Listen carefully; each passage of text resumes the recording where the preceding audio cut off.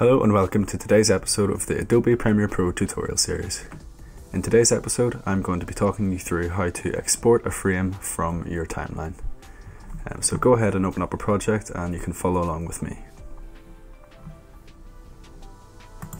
So a lot of the time when producing video content, for example if you're doing it on a professional or commercial basis, some clients may ask you for still shots or photographs as well as the video files.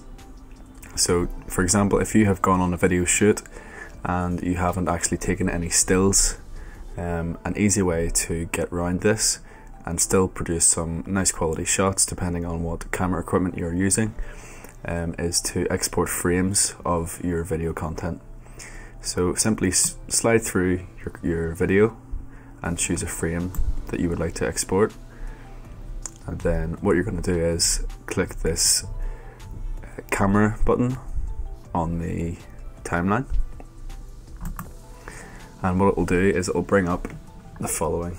So you're just going to name it whatever you want. So I'm going to call this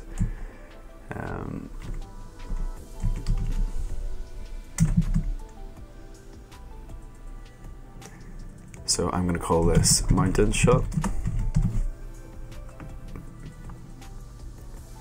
And you can choose the format of how you'd like to export it.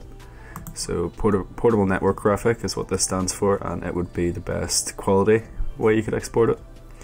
JPEG is also useful for a smaller file size, and you've got your other ones here where if you needed to you could also use, but I'm going to stick with portable network graphic. And then you can browse and choose where you would like to export this to. So here's the last place I exported mine. So create a folder called stills, select folder, and that's where it'll export to.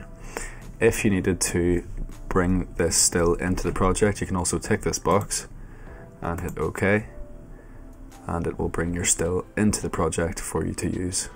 Okay, so a second way that we can export images is by using our actual export tab. So file, export. However, you need to be careful with this.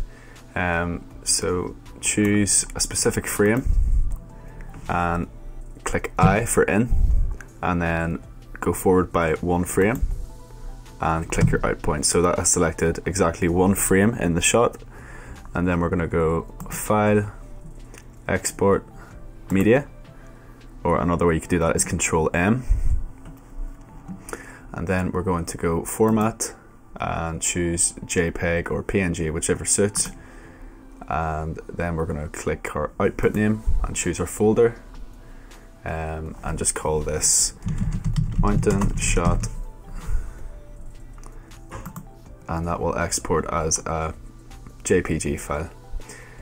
Why you need to select exactly one frame is because if you don't select your in and out points, it will export every single frame in your sequence, and you'll end up with a folder full of about 20,000 however many frames, and that can be handy if that's something you need. However, if you're just looking to export one frame, the best way to do that is by using your in and out points, which I have done a video on already.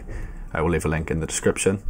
So yeah, use your in and out points and file, export, or Control M, and that is how you will get your frame exported.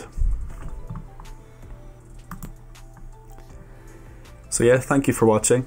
Any questions, please comment them below and we will get back to you as soon as we can. And thank you for listening. And we'll see you again soon. Thanks, bye.